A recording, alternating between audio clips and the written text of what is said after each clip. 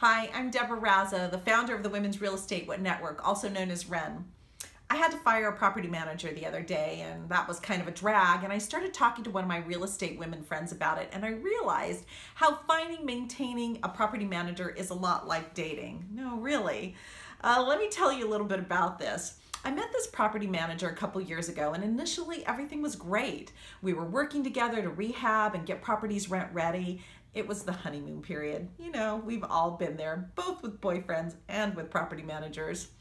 Everything was going smooth sailing, and I even gave him more properties to manage, filled with hope, thinking this relationship was going to be the one. Well, then little by little, it started to go sideways. Costs of repairs were rising. Really, you couldn't do some of those things cheaper? And that's not how it was in the beginning. A letter from a neighbor telling me that there were problems with my property.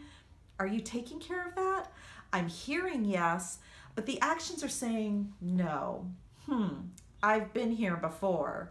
The next thing I know, tenants are moving out and not paying for their last month's rent due to poor maintenance. What? It's time to sit down and have that conversation. Yep, we've all had it, whether it's with boyfriends or property managers. We need to talk. Where is this relationship going? Does he really want my business? How come you're not holding up your end of the deal? After sitting through emails and lots of excuses, do we have to really go there? I'm told if I don't like it, I can hit the road. Well, no problem. I need my keys back. Oh my goodness. Yes, I've been there before too.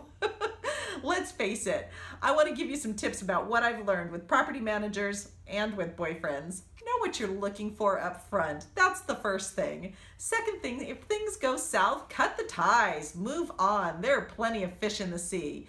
You need a manager and a boyfriend that's going to take care of things adequately. And the third thing is network. It's a great way to find new managers, new boyfriends, and those with the better reputations. That's when it comes to WREN. Well, not the boyfriend portion, but the manager portion. Build your network at WREN. Find out who has good reputations for the managers in your area. Go to WRENinspires.com and check out all of our resources and our rock star women there.